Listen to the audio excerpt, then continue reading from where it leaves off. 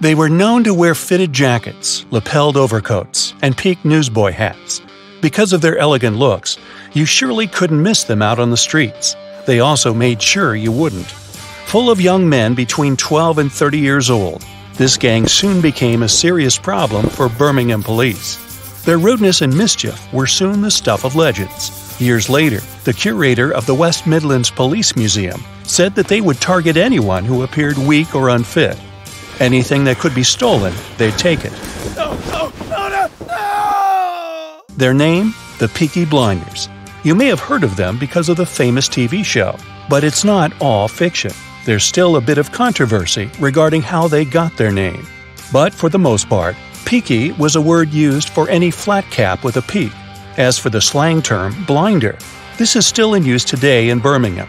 It was once widely used to show something or someone looking dapper. Using the cap to hide their faces from people is another reason why they may have been called the Peaky Blinders. They didn't really want to be recognized by the people or the police. These days, they're considered the first modern youth movement.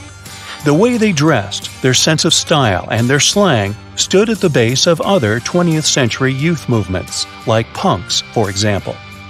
The Peaky Blinders, and other gangs like it, came to be because of the poor living conditions and economic challenges of industrial England in the late 19th century. They emerged because of how poor people were.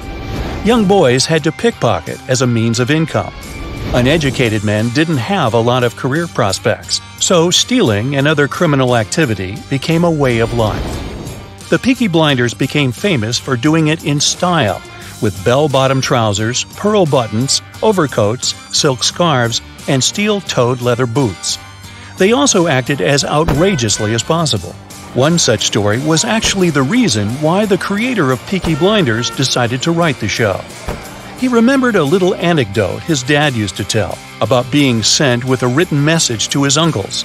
He was a little boy at the time and remembered knocking at the door and seeing about 8 men sitting at the table, all dressed impeccably and wearing those signature caps.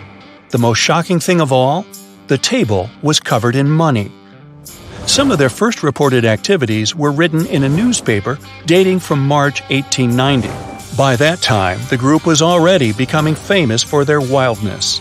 They were actually happy to have their performances recorded in the national newspapers. By the end of the 1800s, this gang included people of a variety of ages, from as young as 12 up to the age of 30. The group soon gained organization status through informal hierarchies. Probably the most powerful member of the Peaky Blinders was a man known as Kevin Mooney. That wasn't his real name, though. It was Thomas Gilbert, but he often changed his last name to avoid arrest.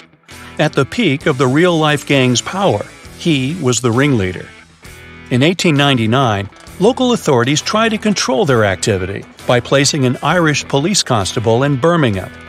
The purpose was to gain greater levels of law enforcement in the area. It was unsuccessful, though.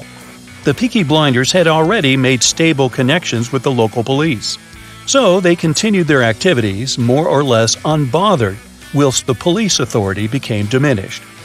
But what sets them apart from other gangs?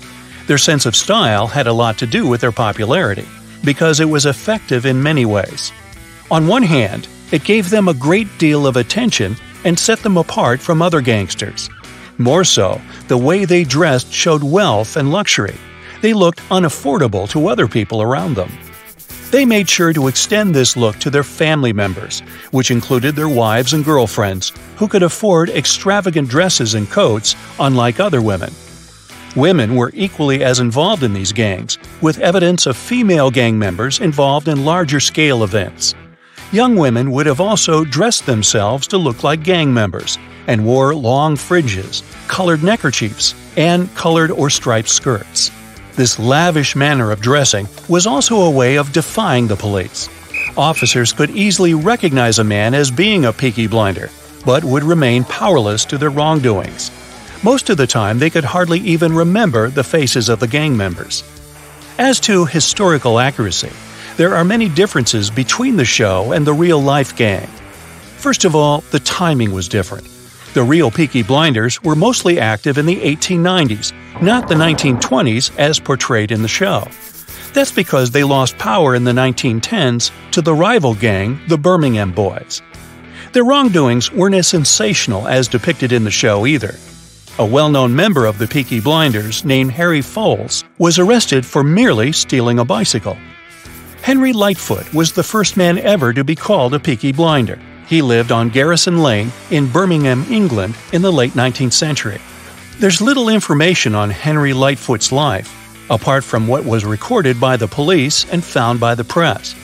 It's known that throughout his life, he used to work as a caster, molder, metal roller, and painter. He started acting badly when he was about 22 years old.